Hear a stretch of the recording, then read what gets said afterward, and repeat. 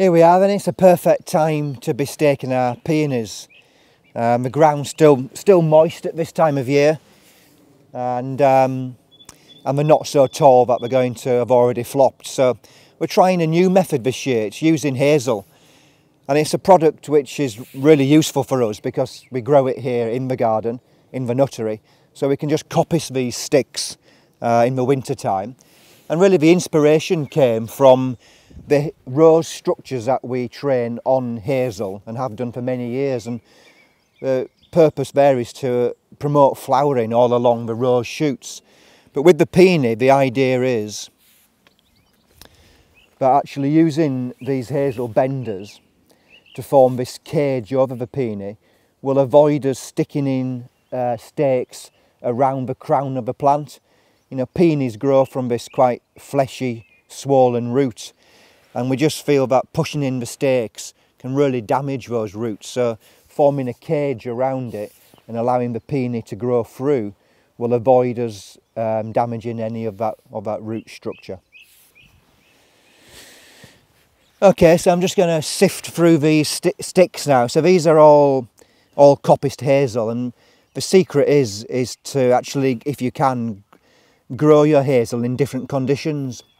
The ones that we grow in either closer together or in more shade produce these longer unbranched stems, ideal for this kind of task, whereas for stake material you actually want them branched. So these are just 2-year-old, and I say I cut them in winter, a whole selection of them. I just need to go through now and select the right ones for this particular job.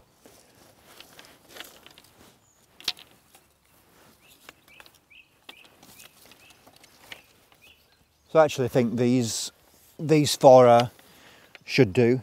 What I'm really after is something that's strong enough to actually support the peony, but yet supple enough to actually bend and push in the ground. So I think these four I'll give a go.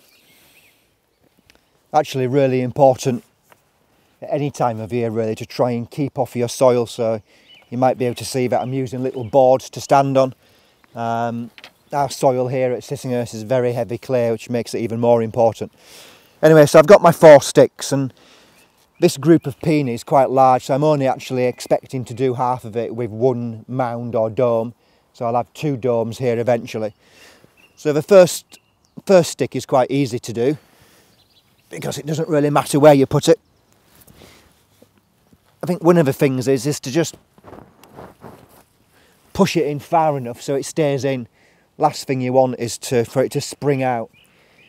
And of course, if you think it's too tall, because of course what you're after doing is supporting the peony, and there's no point in this being much higher than the finished peony. So even pushed in the ground, I think that's a little too long. So I'm just going to take off just a bit of the end.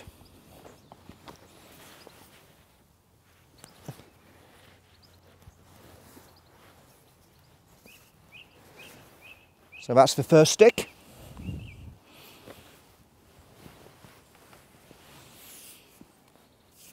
So you might find that these are just a little bit too stiff or not very supple. So you might just need to sort of, what we say, take out the tension.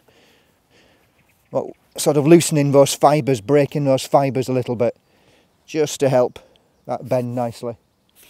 So this is where it gets a little bit tricky. You're after making a pleasing pattern. So I'm going to put 4 sticks around here.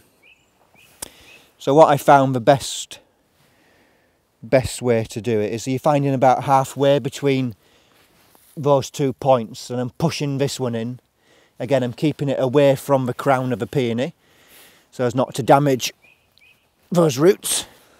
So you just push that in far enough. This is where it can start to get a bit tricky. Because you almost need 3 pairs of hands. So this is going to be a little bit long again. So I'm just going to cut the end off that one.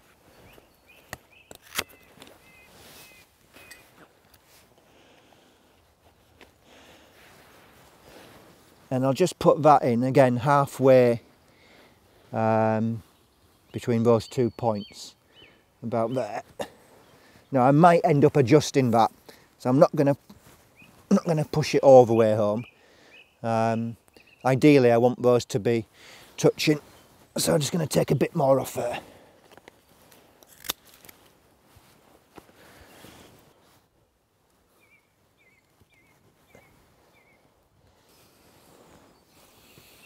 Okay, third stick. Again, take out that tension.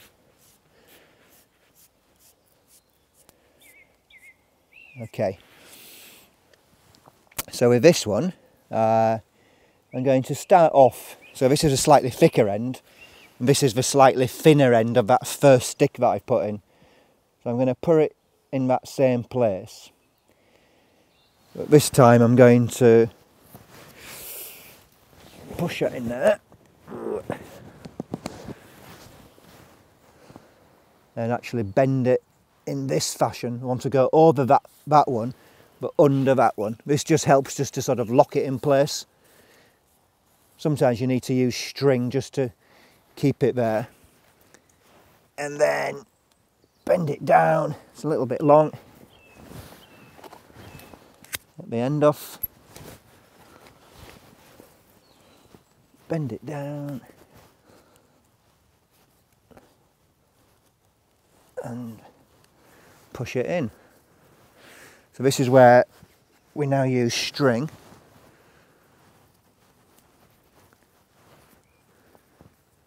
So we use 3-ply string for this job. It only needs to last really until July, doesn't it? So it doesn't need to be super thick or strong string.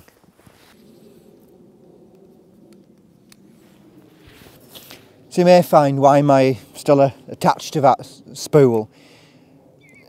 It's just so much easier and less wasteful and quicker. Can you imagine sort of cutting a piece of string like that, putting my secateurs away, and then tying, and then having to get my secateurs again and cut again. So I'm making 2 cuts when, as you can see from that first one, if I just leave it attached there, I can just tie it once. I can have less waste because I'm not cutting a length that's either going to be too long or too short. And then when I've done, I can just cut it once and it's done. So yeah, leave yourself attached, and also use your secateurs. You know, with sharp secateurs, they can cut string easily enough. You don't need secateurs and then a knife. So it's just trying to make every operation just that little bit smoother and sort of quicker. No point wasting time, you know, you can spend that time doing more of your gardening. So we've got 3 sticks in there, and you know, there's no rule to where they are. You just need to think about the peony, and you know, what are the sticks trying to do? They're just trying to form this cage, this sort of lattice work that these shoots can grow through and not drop through the gaps so much around the edges. So last stick, I mean, you could put more than 4 in if you wanted, but we find 4's kind of enough. Just take that bit of tension out. And then, so I've got 2 sticks there, 2 sticks here, so my last stick needs to finish there. But that's a thick end, so ideally with a thin end. Just seems to be a nicer, more pleasing finish, thick to thin. So I'm going to put that there. So push that bit in. And I think I'll go around this way. And then finish again where you've got just the 1 stick there. So it just gets a bit thick towards this end. So I'm using my knee just to try and keep it in place. So I want it here, so I'm going to push my knee there to keep it in place, and then push. You see, if you do it too late in the year, the ground will be too dry to get it in. I'm just holding that until I get a tie on it. Just going to wrap it round twice and then just tie off. Secateurs. So that should, I mean, I had to pull away from a tree a little bit because of the roots.